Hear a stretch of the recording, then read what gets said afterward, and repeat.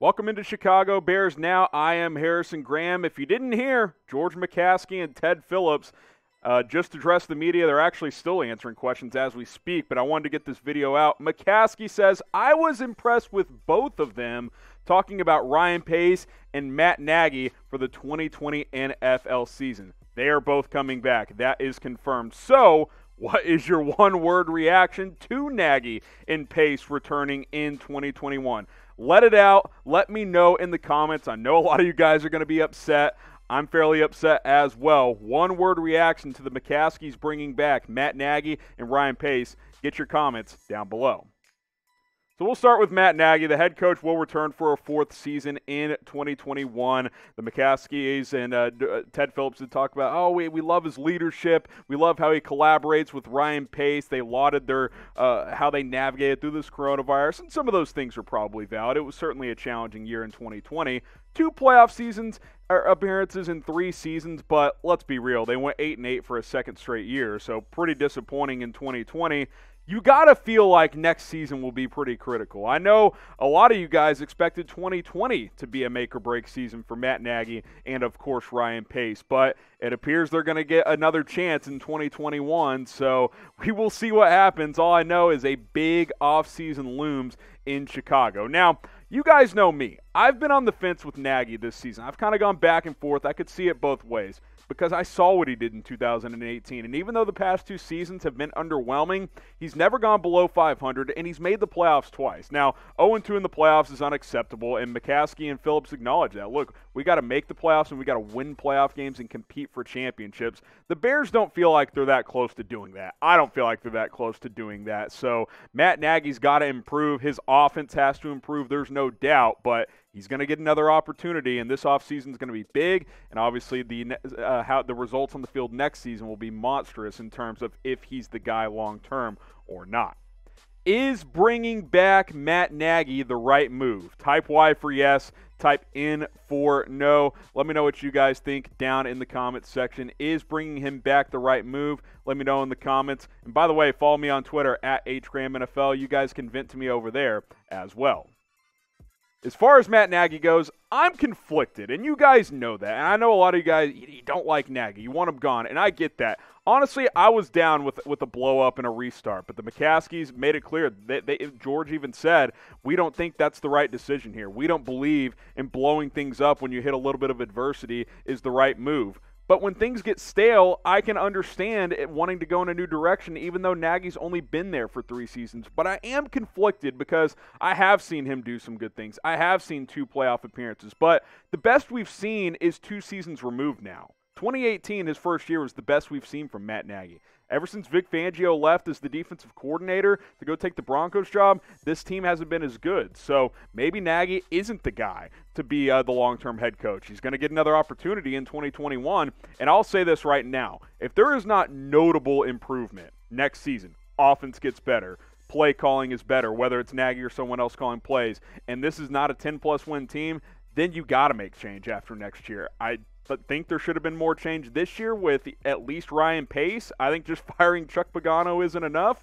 But Matt Nagy's going to come back in 2021, and we will see what he has to say about that opportunity as well. And obviously, I wanted to re-hit this. Chuck Pagano does retire. We did our Chuck Pagano replacements video yesterday, but that was before the news became official that he has retired. So the Bears do need a new defensive coordinator. Great career, 19 years in the NFL. We'll always remember, him battling cancer as the Colts head coach and coming back and taking into the playoffs and all of that. But this is probably the best for both sides, right? Pagano and the Bears defense got a little bit stale, so I think moving in a new direction for the Bears defense is a good move. So that will be Matt Nagy's next task of finding a new defensive coordinator. We'll see who that ends up being, but I did just want to mention this, and that Chuck Pagano will not be a part of this organization moving forward. Now, who should the Bears hire as their next defensive coordinator? Let me know down in the comments section. Who should the Bears hire as their next DC? I put out some candidates. Let me know what you guys think down below. Now, I want to hit 20,000 subs on Chicago Bears now today. We're 65 subs away from 20K. Help us get there by hitting that big red button and subscribing. I think we can get there before midnight. We got today's video. We got a video later on today. More on that in a little bit. But, yeah, we are very, very excited here on Chicago Bears now. Chuck Pagano replacements. You can check that out on the channel. 5 candidates who could replace him. Keep in mind the first couple of minutes was hypothetically if the Bears would fire him. He obviously retired, so keep that in mind when you watch the video. But the bulk of the video is 5 potential replacements, so you can check that out once you subscribe at youtube.com/BearsNow. Let's talk about Ryan Pace next, and I think I'll get a little more animated here.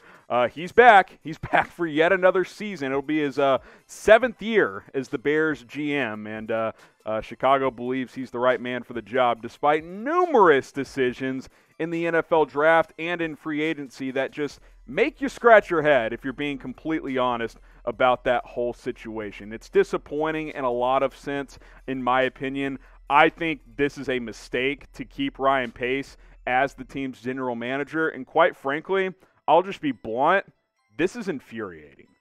Keeping Ryan Pace in charge of the Chicago Bears football decisions is a bad move. And that's something else I should mention too, because Ted Phillips will return as well. George McCaskey says all the speculation and chatter, and I tried telling you guys that Ted Phillips is involved in football affairs. Not really true, so keep that in mind. But he was involved in hiring Ryan Pace, so that factors in. It's infuriating. It's frustrating. I don't think keeping Ryan Pace is the right move. He's had enough time. GMs don't get this long and get to make this many mistakes and the on-field success be as poor as it has during his tenure and get to keep going. It just doesn't happen in today's NFL, yet the McCaskey family believes that he is the right man for the job, and his collaboration with Matt Nagy will be key to success moving forward. I guess things can change, but what is the definition of insanity? I think you guys know that one. What's not insane is making some money, and you guys can do so at BetRivers. So go to chatsports.com/betil, chatsports.com/betin, Illinois or Indiana, depending on where you are there. You can sign up and deposit from anywhere, but to actually place a bet, you must be within one of those 2 states. Indiana folks, chatsports.com/betin. Illinois folks, chatsports.com/betil. Make some money, bet on divisional round weekend with BetRivers. Let's talk more about Ryan Pace because obviously I said he's made a ton of mistakes. Well, here's just a few of them, and trust me, there's more. Paying Mike Glennon $45 million, great decision. Trading up for Mitchell Trubisky, even better with Deshaun Watson and Patrick Mahomes available. How about Robert Quinn's $70 million? Yeah, he gave you 2 sacks this year. Didn't address the Bears O-line. He has not drafted a tackle before the 6th round in any of the drafts he's been in charge of. Think about that. Didn't extend Allen Robinson. Couldn't do it. Couldn't extend AR, but you guys know how that goes. It's been a disaster, and most importantly, and we've mentioned that on a couple of those notes there, he can't evaluate quarterbacks. If you can't evaluate quarterbacks in 2021, you can't be a GM in the National Football League. I'm not saying he doesn't deserve a second chance to be in a front office somewhere else as an assistant to a GM and, hit the reset button on his career. I'm not saying he has no good attributes. The McCaskies mentioned that, look, the Darnell Mooney pick in round 5, sure, that's great. You find those contributors on day 3 of the draft, that has some value. But if you miss on the big picks, if you trade up for a quarterback and you pick the wrong one, you deserve to be ridiculed for that. You deserve to lose your job over that, in quite all honesty. Deshaun Watson and Patrick Mahomes, especially Watson, because Mahomes was a bit of an unknown. Watson had just won a national title. You could have just stayed at number 3 and drafted him there. Instead, you traded up for Mitchell Trubisky. No offense to Mitch, but he's not a future Hall of Famer like Deshaun Watson is. So let's call a spade a spade.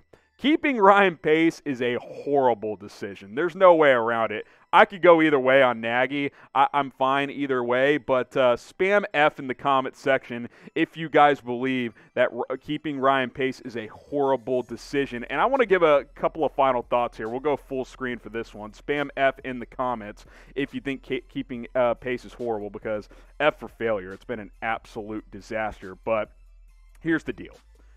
Matt Nagy, Ryan Pace, Ted Phillips, all back. Don't focus on Phillips. Nagy and Pace is the focus.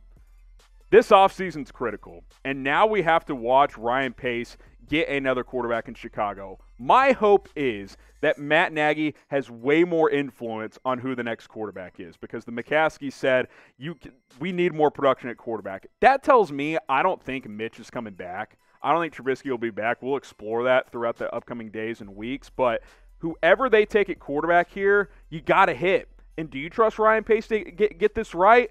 I don't. I'm hoping Matt Nagy has more influence and he can evaluate better, but that's what's disappointing about this, is that you need a new quarterback, and you're keeping a GM that's brought in multiple that have not worked. And Trubisky, Glennon, traded for Nick Foles. It's been bad. You got to figure it out. Hopefully Pace gets it right this time, but what have we seen that would suggest that will happen? More of my takes throughout the day and obviously every day on Twitter at HGramNFL. And coming up later today on the channel, we got some more Chicago Bears rumors for you guys. A couple of other topics that we will discuss, so stay tuned for that. That's why you guys got to subscribe and turn on those notifications. We'll see you this afternoon.